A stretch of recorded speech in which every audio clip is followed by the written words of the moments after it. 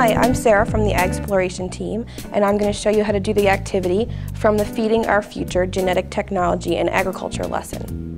If your students have already learned about DNA, then they probably know it's a small microscopic molecule that's part of every living thing, and that DNA codes for all of the traits in that organism. Normally you can't see DNA with the naked eye, but in this lesson we're going to extract a lot of DNA molecules from corn and from strawberries, and with all those DNA molecules together you can actually see them, so it's pretty neat. Let's get started. So before you begin the lesson, the teacher will need to prepare the DNA extraction buffer. So for that you'll need some kind of mixing vessel. I used this pint-sized mason jar. I only made half of the amount that's listed in the lesson because I just needed a little bit of this solution for the demonstration. If you're going to make the full amount, you'll need a jar that's a little bit bigger. So a mixing vessel or a jar. You'll also need water, 450 milliliters if you're making the full amount, but again I only used half. Non-chlorinated water is important to use, so if you're on city water, you may want to consider using bottled water to make sure that the solution works properly. You'll also need a shampoo. Just regular Suave works well. You want a shampoo that does not have conditioners, and it needs to have EDTA. And if you look at the ingredients list, this one says EDTA, so you'll know that it's in there. And then just regular table salt. The directions for mixing the extraction buffer are in the lesson. And if you mix it in something like a jar, you can put a lid on, you can keep it and use it again later. It will keep for a while. Aside from the extraction solution, here are the other materials that you'll need for the lesson. 1 pair of goggles per student, because isopropyl alcohol can be harmful if it gets in your eyes. For each group, you'll need a 5-ounce plastic cup, a Ziploc style baggie, either sandwich size or snack size works well too. A number 2 cone-shaped coffee filter. A pipette. We're using 3 milliliter pipettes, but other sizes might work too. Some food to extract the DNA from. Here we're going to use fresh sweet corn. You can use a variety of different kinds of fruits and vegetables, and the lesson gives an indication of the amount that you'll need, but you want to use either fresh or frozen, not canned. You'll also need for each group a paper clip, and I've bent my paper clip into a hook shape, which I'll use later to extract the DNA that we separate. You'll also need some isopropyl alcohol like this, chilled. So I've had mine in the refrigerator. Each group's going to need 15 milliliters, so I've already measured my 15 milliliters into this test tube, and it's chilled. And then an empty test tube for each group. It's helpful to also have a test tube holder, but if you don't have a test tube holder, you can always use an extra cup. You just need to be really careful because it is prone to tipping over when the test tubes are full. The first thing that you want to do is put the corn, or whatever you're using, into the plastic bag.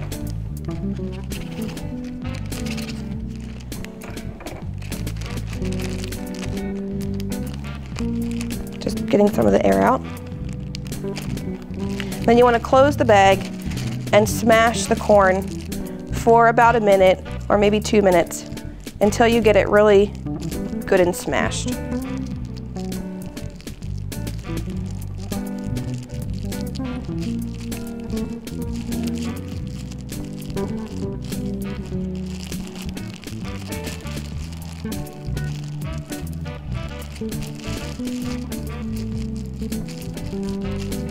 Okay. The next thing that you want to do is add your extraction buffer. You need 10 milliliters. So I'm using a 3 milliliter pipette. So I'm going to have to put 3 full squirts and then 1 with just 1.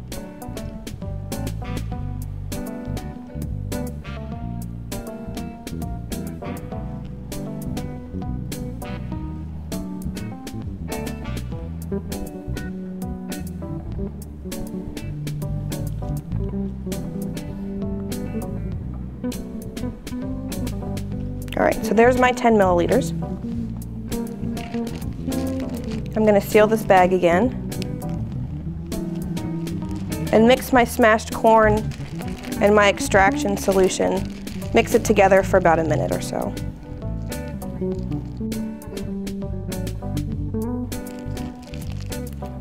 The next step is to set up a system to drain. So I'm going to put the coffee filter inside of this cup. and fold the edges over so the filter is hanging inside the cup, but I don't want the bottom of the filter to touch the bottom of the cup. And then I'm going to pour everything from this bag into the filter so it will drain.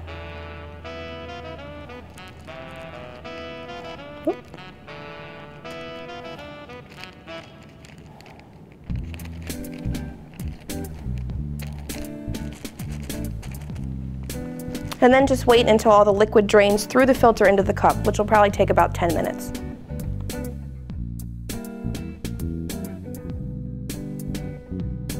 Once the liquid has drained through the filter, you're ready for the next step. And the next step involves using the isopropyl alcohol, so I'm going to put my goggles on. Okay, I've had all the fluid drain out of the filter. You'll need at least half a milliliter of extract, and you can use up to 3 milliliters. And all you want to do is take your test tube of chilled isopropyl alcohol and add your extraction into that test tube. And I've got just about 3 milliliters, and that'll work. So I'll put that in the test tube. And then you want to swirl for just a couple seconds. Swirl, not shake, and not hard, just very gently, just to combine. And then you just need to wait. So I'll leave it in the test tube holder for a little while, and come back in a little while to see what happened.